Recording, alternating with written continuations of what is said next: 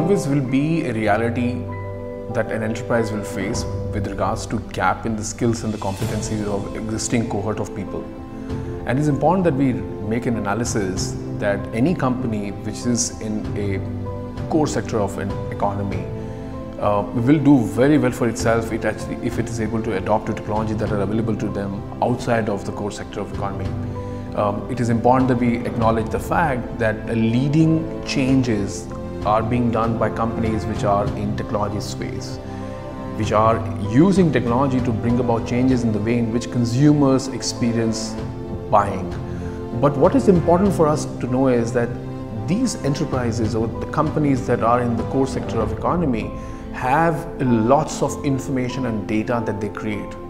It is that information and that data, and how do you look at that data and how do you make business decisions based on that collation of information that you have in abundance is what is the call of the day today. And to be able to do that, you need to acknowledge that there are gaps in skills. And those gaps in the skills have to be addressed by actually not getting everybody to be trained to adopt to AI or machine learning, but maybe a few sets of critical people in the value chain of the business. More importantly at this point in time is to actually also ensure that folks are trained on becoming more empathetic. Their emotional intelligence, ability to be able to provide change management skills to people requires completely different behavioral interventions.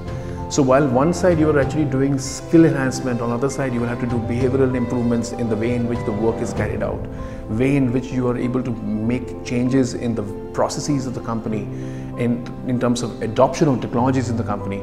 These are two different things but have to be done concurrently in all the enterprise. And that's the way forward with regards to learning is concerned in the new technological change that is taking place around us.